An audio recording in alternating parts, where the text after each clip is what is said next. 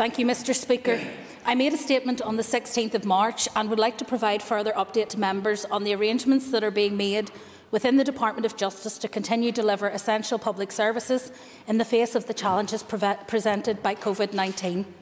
Officials briefed the Justice Committee last Thursday and did so again this morning. We are committed to providing reassurance that across the Justice family we are working together to mitigate the impacts of this pandemic.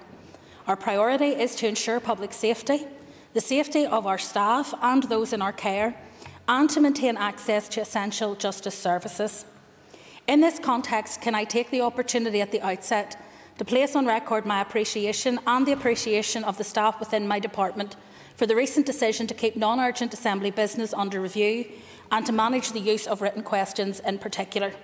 This will enable staff to focus on the maintenance of essential services while, through regular statements like this, I can provide frequent and timely information to members on how we are handling this situation. Key to our contingency planning is strong communication and collaboration right across the wider justice system and with other executive colleagues. Significant work continues across the department's business areas, agencies and non-departmental public bodies to develop and refine the contingency plans and emergency response plans that we need to have the resilience to continue operating in the event of increased staff absence. The Department's Operations Centre has recently been opened and I believe the Department is doing everything it can to prepare. As I stated before, we have identified the highest priority public services that need to be maintained and will, if necessary, make further resources available to do so. This is a dynamic situation and significant resource is being devoted to ensure we keep our plans under review in light of emerging information and as the scale of what we are all facing becomes clearer. With respect to our staff, we know it is estimated that 50% of the workforce will take time off as a result of COVID-19 during the total period of the outbreak, and that during the peak weeks of the outbreak, a period estimated to be 3 to 4 weeks, we can expect up to 20% of staff to be absent at any one time. That is before we account for absence for other routine reasons. Safeguarding our staff is paramount, and we continue to take proportionate steps in line with the Public Health Agency guidance to ensure staff well-being. We have asked individuals displaying symptoms to stay at home. We are reducing non-essential contact, particularly for those in vulnerable groups. People have been asked to work from home where possible, limit the use of public transport and avoid unnecessary social gatherings. Staff have also received the Central Northern Ireland Civil Service advice clarifying working arrangements and physical distancing measures to help reduce the transmission of COVID-19, and I understand that more will be forthcoming, including in light of the recent decision to close schools. For those who must work in the office, we are taking action to enable physical distancing, and it has been recommended that meetings should not take place unless absolutely essential, and other tools used to avoid face-to-face meetings. We have asked that everyone continue to maintain the highest possible personal hygiene, including through frequent and thorough hand washing. In certain areas, such as prisons, protective clothing is available for staff. The emergency coronavirus bill, which is being debated in the House of Commons at Westminster today, gives us the powers we need to take the right action at the right time to respond effectively to the progress of the outbreak. The Justice Committee was briefed on the detail of the bill earlier today. At a high level, the measures in the bill fall into 5 broad categories. 1. Measures to contain and slow the virus. 2. Measures to increase the available health and social care workforce. 3. Measures to ease the legislative and regulatory requirements for frontline staff. 4. Measures to allow us to manage the deceased with respect and dignity. And 5. Measures intended to provide support to people. The powers relating to policing and justice functions will help to alleviate the administrative burdens in that regard in the event that widespread absences related to the spread of COVID-19 reduce our capacity to deliver those functions. Provision is also made for additional powers for the police to support actions taken by the relevant health authorities to prevent the spread of coronavirus.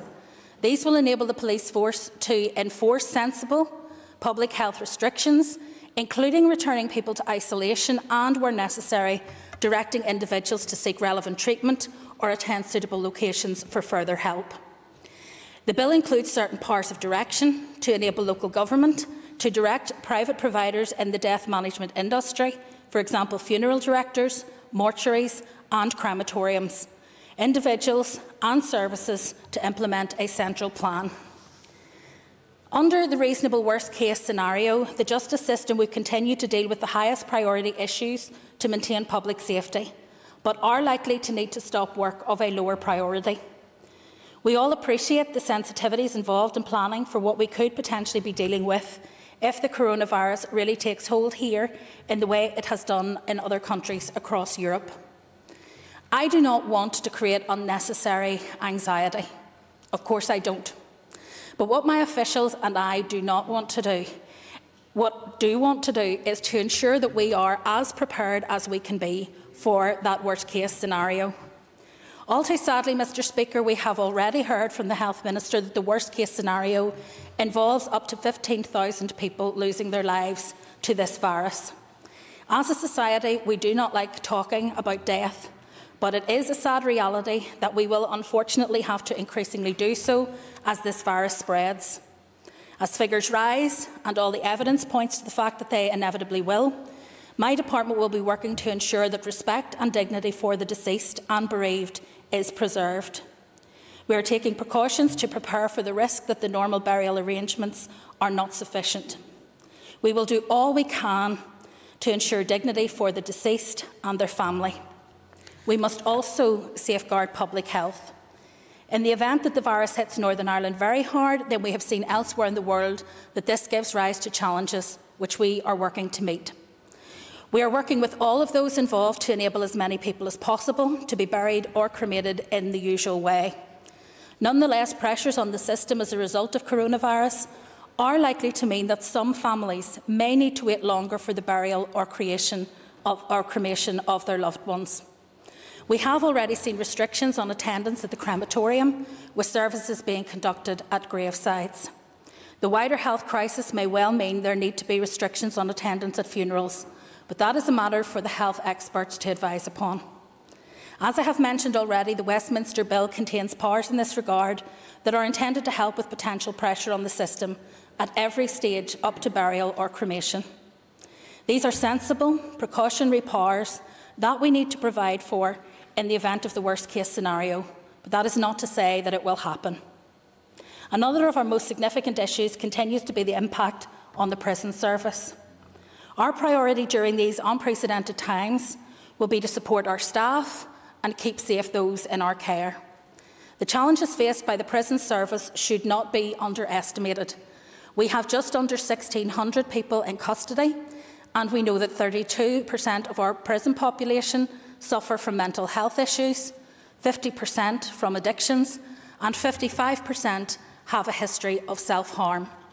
Many of those in our prisons fall into the high-risk category, both in terms of age and underlying medical conditions. The Prison Service, working closely with the South Eastern Trust, have identified isolation units, which they have been using on a precautionary basis over the past few weeks. All prisoners placed in isolation so far have tested negative, and thankfully we have no confirmed cases of COVID-19 in our prisons. It has been the objective of the Prison Service to maintain as normal a regime as possible for as long as possible. However, on Friday past, I agreed with the Director-General that all prison visits should be suspended from today. The Prison Service is working on a range of measures that will allow contact to be maintained between prisoners and their families during this period of suspension. In my last statement, I focused on the issues being faced by the Courts and Tribunal Service. Significant steps have been taken since then, including guidance issued by the Lord Chief Justice to minimise the number of people who need to attend court and to prioritise the most urgent business. In conclusion, we remain committed to playing our part in tackling this crisis and keeping people safe. But, Mr Speaker, people need to get real. And today I am echoing the call for social responsibility that began via social media over the weekend.